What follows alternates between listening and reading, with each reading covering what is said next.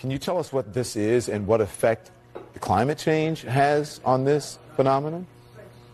Well, we can come back and talk about climate change at a later time. I want to focus on the here and now. We think the rapid intensification is probably almost done. There could be so listen, I'm just trying to get that. You said you want to talk about climate change, but what effect does climate change have on this phenomenon that is happening now? Because it seems these storms are intensifying. That's the question here. I don't think you can link climate change to any one event. Okay.